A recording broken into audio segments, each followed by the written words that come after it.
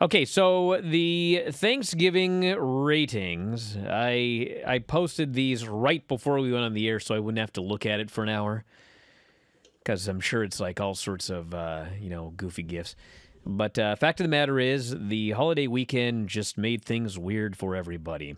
The Raw show on Monday did 1.68 million viewers and a .43 in 18 to 49. Which are very weak, particularly in the demo. However, the show usually loses viewers as it goes on, but it grew in hour 2, fell in hour 3, and part of that was because, for whatever reason, nobody tuned in at the beginning of Raw this week.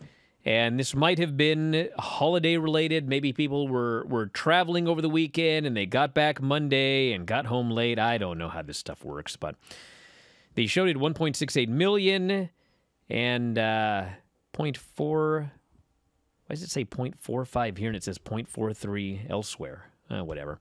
Anyway, that's what it did. So the hours, 1.68 million first hour, which is very low, 1.76 million for the second hour, and then the usual fall down to 1.59 million in the third hour. So that was the story for Raw.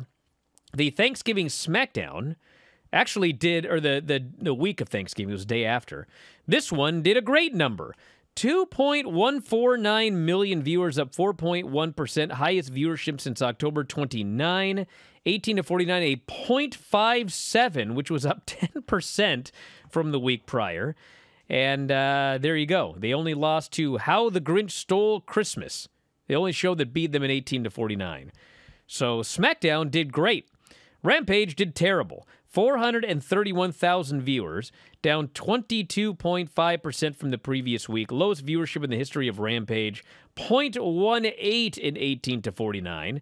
Second lowest demo, beat only the October 17 episode. Also had very strong sports competition. College football and college basketball, 2.7 and 2.8 million respectively on ESPN. Viewership down across all age groups. Not good for Rampage. It was still better than Poor Impact.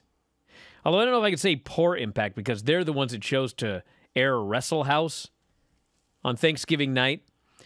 The Thanksgiving edition of Impact, according to Brandon Thurston, did 48,000 viewers on Access Television. And that's not in a demo. That's the full viewership, 48,000 viewers.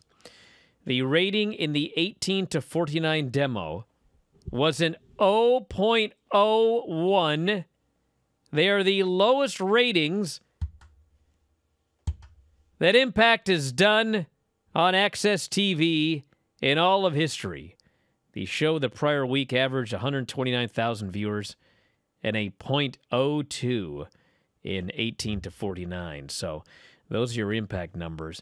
That's what Thanksgiving does, everybody. There's good and there's bad. Although it was mostly bad, except for SmackDown for whatever reason. Wrestle You're House. back.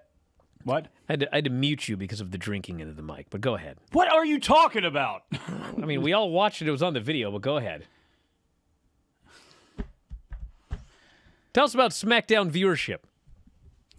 So one thing that stuck out about the Impact number was when you were speaking to Lance on Friday about Wrestle House, you were worried about, I think it was Chris Sabin, that you were worried about any women walking into the room and seeing this and being embarrassed if they would see whatever it was that Chris Sabin was doing, being Steamy Sabin or whatever it was.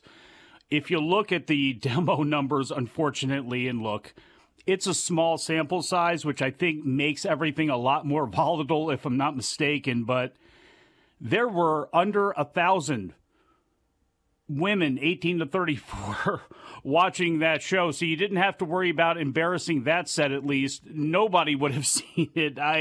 It was a surprise to see the number, and I guess that means it's under 1,000 because it comes up as a 0. So I'm sure there was one female somewhere in North America watching that show that was between the ages of 18 and 34. But when you look at those numbers, and again, it was Thanksgiving, it was Wrestle House, it's Impact Network, all that sort of stuff. It was a cringeworthy number, although, I mean, in their world, I'm not sure how seriously you can truly take those numbers. It's like MLW on BN. I mean, you're happy to have an outlet to do something, and you just try to cobble away the best you can.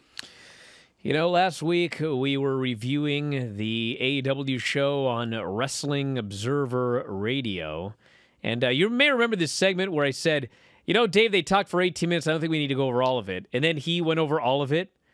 So anyway, that video went up on YouTube, and that 8-minute and 29-second video has 54,000 views right now. So more people viewed that than viewed Wrestle House on Access Television on Thursday night. To put this all into perspective right here. Not a good number at all. But you know what? It was Thanksgiving, so that's what happens. We have one more. Oh, we do? Yeah. This is from TL. There's nothing scary about you, chap, no matter how dangerous of a technician. You look more like a male aesthetician, cocking your chest out with that definition. No, I don't mean Zack Sabre, supporter of labor. He's one of the best. I'm talking about that man with no heart, Bryan Alvarez, the real chicken chest. I'm disgusted. If you enjoy these videos, for just $7.99 per month, you can enjoy full-length editions of The Bryan and Vinny Show, Wrestling Observer Live, Figure 4 Daily with Tom Lawler and Lance Storm, the Mad Men Podcast, Speak Now Pro Wrestling with Denise Salcedo, and more, plus hundreds of archived shows, all in beautiful HD. Don't miss out. Join us today.